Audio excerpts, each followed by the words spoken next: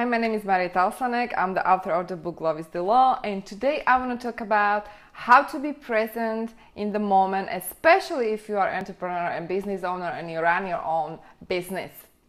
If you feel like you are overwhelmed because you are multitasking and you are doing so many different things at once, I have a good news for you.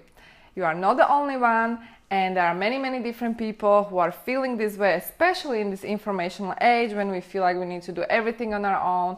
We need to be on Facebook, we need to be on Twitter, Periscope, Instagram, all this social media. We need to outsource people, we need to manage our employees, talking to our clients, going to conference, all kinds of things at once. And while we are doing it, everything at once, we feel overwhelmed. Well, I have a good news for you. There is a solution for you. And the solution is to learn how to meditate and is to learn how to be present in the now. Now, why am I saying this? Because if you are multitasking and if you're trying to do everything on your own, your mind is just going to go crazy. Because there is no way you can do it all on your own. Not only you need to outsource people, you also need to prioritize and you need to delegate. And you need to learn how to be focused. There is a way you can do it through meditation. When you meditate, you become more present in the now. And that's the solution. That's the key to this, I would say, problem nowadays, because everyone is feeling this way. They used to say that multitasking is good, but the multitasking is actually bad for you.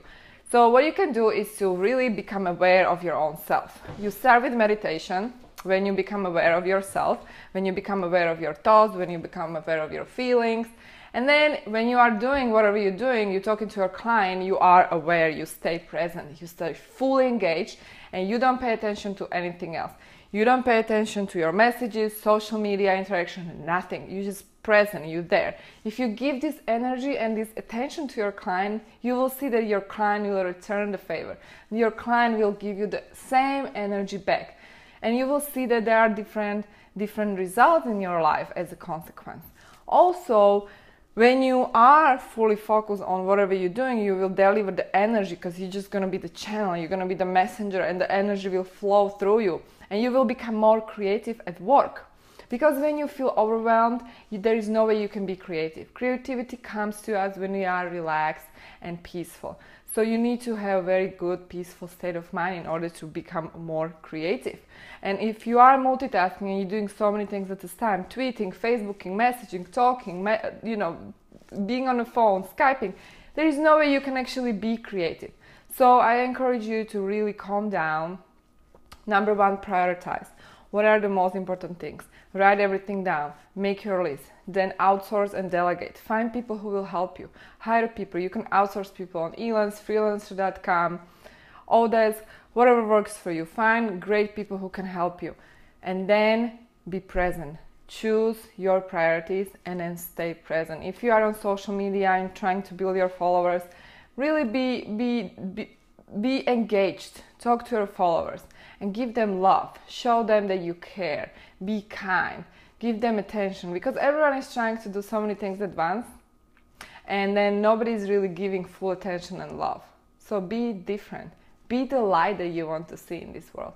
Change comes from within. So you first start changing yourself, and then you will see how everyone else around you will start responding to you.